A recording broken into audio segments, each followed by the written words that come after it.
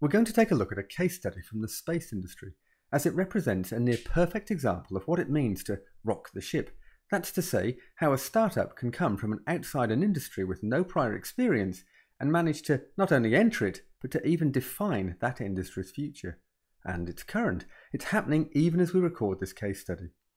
It's actually difficult to imagine a harder, more protected B2B and in fact B2G example to show what can be achieved when a business model is created from a customer-centric perspective and in understanding the vulnerabilities of the incumbents.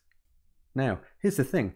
If you want to really rock the ship, then you've got to do something differently. In fact, the most important element is to adopt something we call the nightmare competitor approach, a provocative, probing and progressive methodology which we develop for creating nightmare competitor business models with our clients. To be clear, a nightmare competitor is one which has a crystal clear focus and devotes all of their energy to achieving their goals. They operate in a world without boundaries, bureaucracy or bullshit as they deprive the established players of their customers. This case study will lead us through the 4 steps of the nightmare competitor approach. So let's imagine it's early 2002, you're sitting in California, you're on the newly formed SpaceX team and plan to become the nightmare competitor of the space industry. To start, you describe the customer base of the established, which you and the rest of the SpaceX team have no problem identifying as the B2G business dominates the attention of the established. The entire industry is structured around serving the government needs, whereas the B2B element of the industry, it's considered more of an add-on and has to fall in line with whatever the established are doing. However, it is being served and, therefore, you decide to describe them as serving everybody. Next, you and the team create a profile of the established by describing the paradigms that characterize their business model, using a tool that is central to the nightmare competitor approach, the business model radar. And this is the profile of the space industry you created. You've heard the established referring to their heritage that has long been described as serving the national interest. In doing so, they can and do point to their track record and use of space-grade equipment to fulfill their contractual obligations. Not unlike the car industry, their role is that of an orchestrator where design is undertaken in-house, but the lion's share of production is outsourced and later assembled on-site. Naturally, for such a protected niche industry, relationship management is key to securing such high-value contracts and maintaining the regulatory barriers to prevent newcomers from entering the game. Not unlike the orchestral production role, the method of launches is also a consortium approach where multiple parties have key responsibilities. And when recalling the national interest foundations of the industry, government R&D funding has been a key aspect of developing technologies over the decades. Notwithstanding, however, the established work on the basis of a price per launch. And to complete the profile of the business model for the established, you simply need to connect the dots. And there you have it. So next you switch focus to the new realm. As the wannabe nightmare competitor, you first identify which customers are not being perfectly served by the established. You've already observed that the NASA budget has plateaued whilst an increasing number of clients outside the government realm have a demand to launch more satellites into space as the transition to the information age starts to accelerate exponentially. Therefore, it makes sense to focus exclusively on the commercial customers without compromise. Next is where the magic happens. With the newly defined customer in mind, you define your core offering, which, simply stated, is moving material into space at the lowest cost conceivable. Therefore, your core offering is low price. Now, with that clearly identified, it's important to then question which of the paradigms of the established are really necessary for your new type of customers. It's clear that serving the national interest is not a high priority, and given that you're a startup from outside the space industry, you don't have an exhaustive track record. Naturally, you're required to use space-grade equipment, but with your deep-seated desire to minimize costs, you plan to lessen these expensive and prohibitive mandates. We'll talk more about that a little later.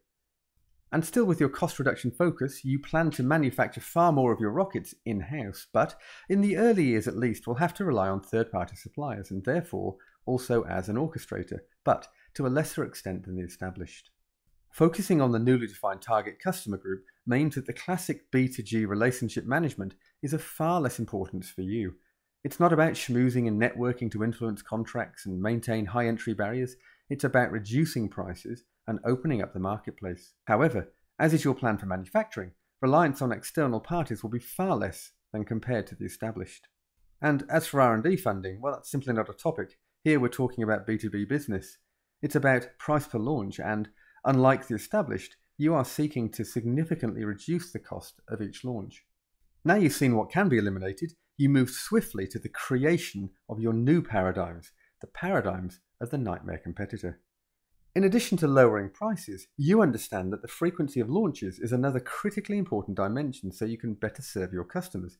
And one of the ways of achieving this is by giving careful thought for every design decision so as to make the cost of manufacturing as low as possible.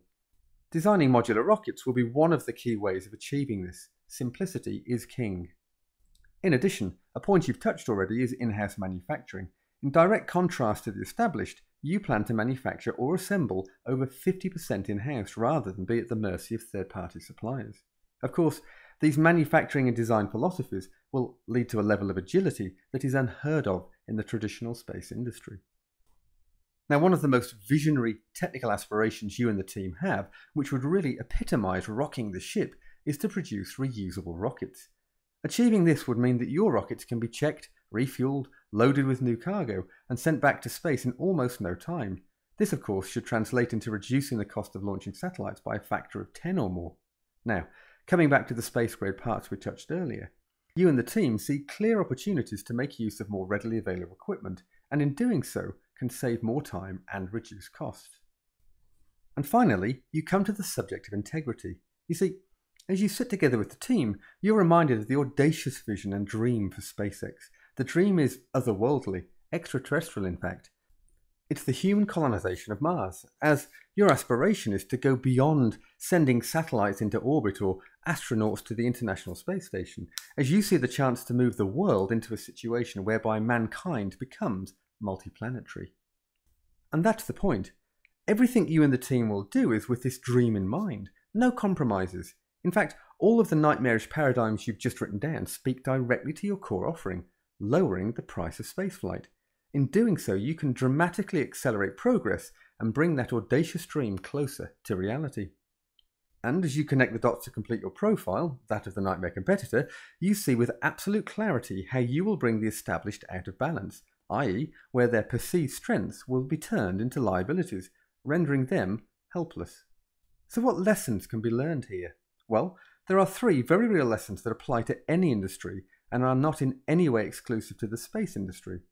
And each of them can be addressed directly by adopting the nightmare competitor approach. First, we can see clearly that it's worthwhile to take a close look at a nightmare competitor like SpaceX at an early stage. In this case, the space industry seemed not to believe that a startup from outside the industry could succeed in their market. By adopting and applying the methodology, the sincerity and potential would have been plain to see. Secondly, the tool allows you to see the full potential of your nightmare competitors, even when your nightmare competitor is already out there. Only by looking through the lens of your nightmare competitor have you attained intellectual leadership which empowers you to intelligently utilize these new ideas and insights. And finally, somebody will always become the nightmare competitor of the nightmare competitor. Isn't that the very tenet of rocking the ship? We've all seen examples of companies who disrupted or even created industries. But there's always another nightmare competitor just around the corner, and rarely do they come from within the established. The nightmare competitor approach enables you to be bold and fast. It's designed to empower you to rock the ship in your world and even define the future of your industry.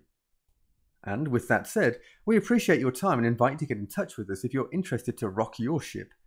It is provocative, it is probing, and on that basis, it's not for everyone. But it's also playful and progressive. If it's for you, you'll know.